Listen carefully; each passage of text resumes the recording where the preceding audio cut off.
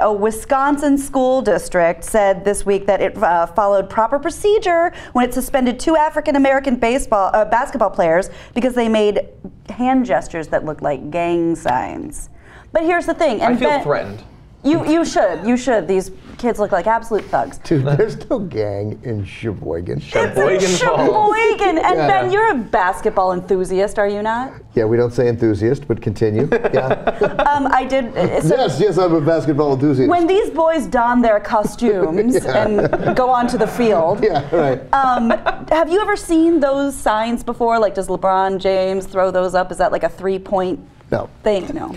No, those are. They're trying to be tough. Ricky was talking about how he's seen that quite commonly. That's a thing. Yeah. Like they're saying that's a thing. Maybe you just blinked when they did. It may be a thing. NBA players aren't doing it. The league wouldn't stand for that. They wouldn't. And the league has suspended.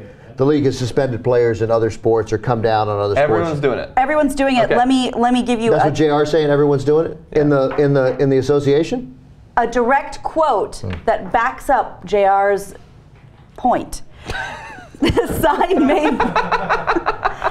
Dude, you have no idea how hard it was to get here today. Traffic is crazy. No, my hand's a little fried. But then, so to JR's point, if and I've watched a lot of the association this year, but I have not seen that because but like then it's not a gang sign. Like if they're right. So therefore, but they had criminologists come in and they had these gang all these people and they go, yes, this is indeed a threatening gang sign. George Zimmerman's head perked up when he heard about it. Exactly, he got super excited. Yeah. And one of the quotes from Sheboygan Falls news editor Jeff Peterson, who I'm sure you're real into. Yeah. That's your next move, right? The sign made by Juwuan Jackson on the left side of the photo is also commonly used by NBA players such as James Harden, LeBron James, and Brandon Jennings after making a 3-point shot. Oh, okay, all right. Yeah, well then that's It's a thing.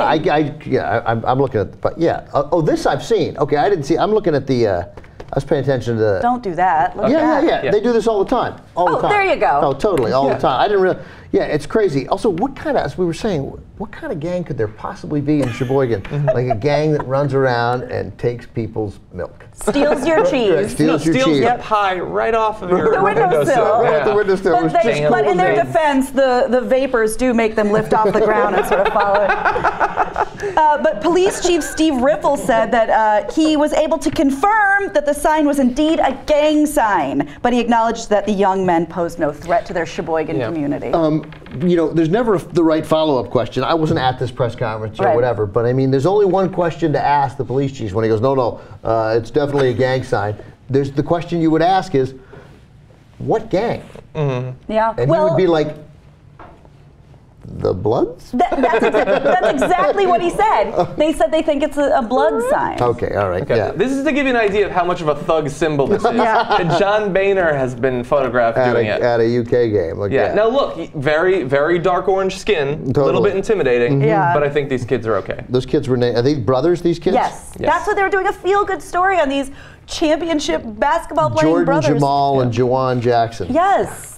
Really.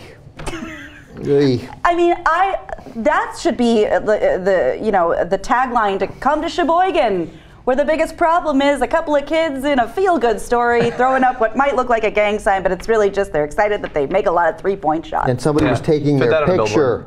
Yeah. So the only one who didn't get suspended was Juwuan because he was just putting his arm around his brother. Which that means a whole other thing in Sheboygan. Now, if you think, if you think about it, the bad side of throwing up gang signs and stuff is what? Like, what could happen? I mean, there's a reason for the suspension. There's a reason for coming after kids.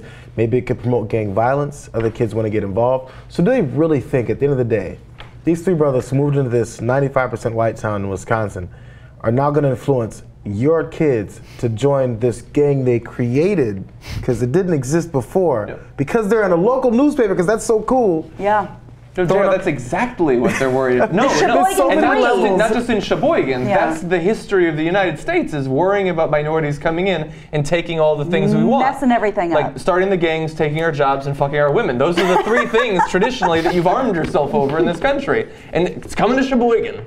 I had no idea Jordan Jackson told TMJ News. They told us it meant blood. Yeah. By the way, there's a whole news organization devoted to jaw pain, which is nice. That's great. Oh, yeah.